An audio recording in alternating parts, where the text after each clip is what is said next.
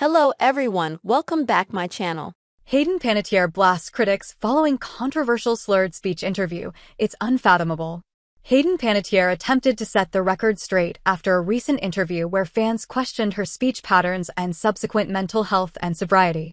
Panettiere, 35, was criticized for her slurred speech while discussing myriad topics, including her late brother's death in 2023, in a video that's since gone viral online. I would like to take a moment to address the controversy surrounding an interview I recently completed with People magazine, she shared on Instagram Sunday. It's unfathomable that I'm even in this position, but I feel forced to address it in a space where I won't be criticized for how fast or slow I speak.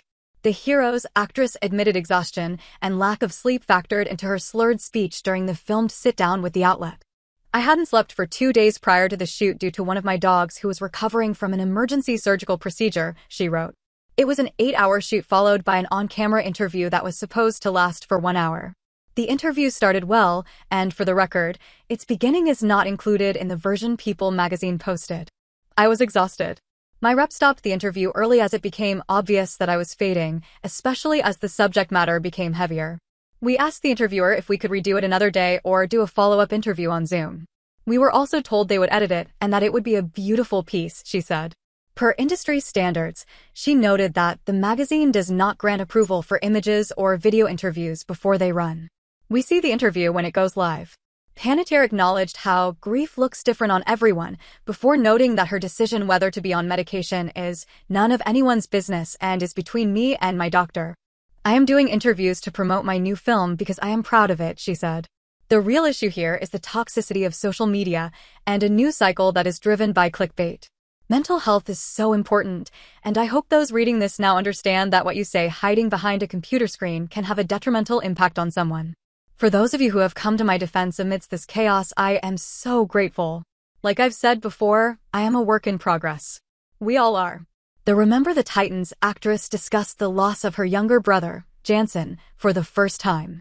She revealed how his death in February 2023 not only mentally impacted her, but also physically affected her health. When my little brother passed away, my body did something I've never really seen it do before, which was within days, I basically just ballooned. Ballooned out, she said. Stress and cortisol running through your body can do that. I tried everything unhealthy, everything healthy, didn't matter what I ate, didn't matter what I did. My body, it was like protecting itself, shielding itself from the world. Panettiere struggled with agoraphobia following his funeral and said she lived in sweatpants and t-shirts while struggling with leaving the house to meet friends. I became desperate because I wanted to keep working, but I didn't want to go and be miserable on set. And I didn't want to go to fittings and look at myself in the mirror and hate everything that I saw on myself, she said. A personal trainer and her own mental strength helped Panettiere confront her demons head-on, and she's since been able to release the stress, the high expectations she placed on herself.